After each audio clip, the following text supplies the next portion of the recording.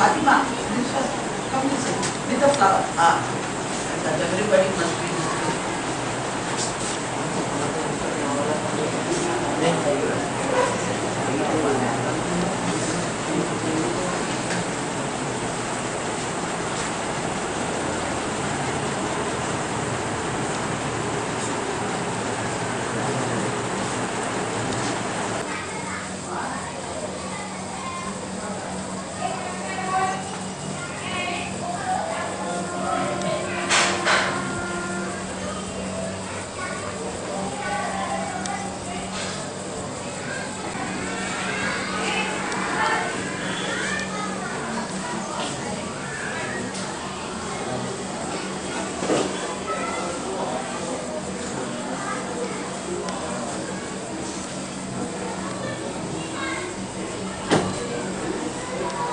Good morning, my dear friends. Today I am going to show the demonstration of Datura and its parts.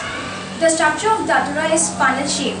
Here we can see the green color, which is known as calyx. It is also known as sepals, which give protection to the flower, which is the first wall of the flower.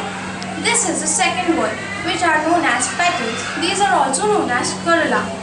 And different flowers have different colors of petals, and also give different fragrance. And this is a stalk, which is known as pedicel. All the flowers have pedicel. Such flowers are known as pedicellate flowers.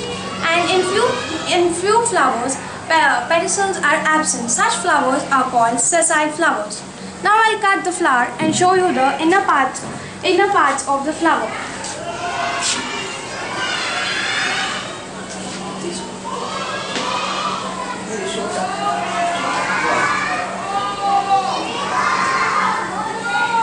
This is corolla, and which are also known as petals, and these are the inner walls of the flower. These are the inner walls of the flower. I am going to show you male reproductive organ of the flower. Flower has 5 stamens.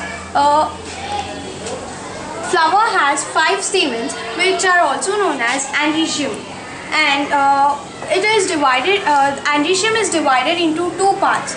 One is anther, and the extension pipe-like extension is called filament. Anther is divided into 2 lobes. Each lobe is known as anther lobes, and pollen grains are present in anther. Now, this is a 4th wall, which is known as gynoecium or pistil.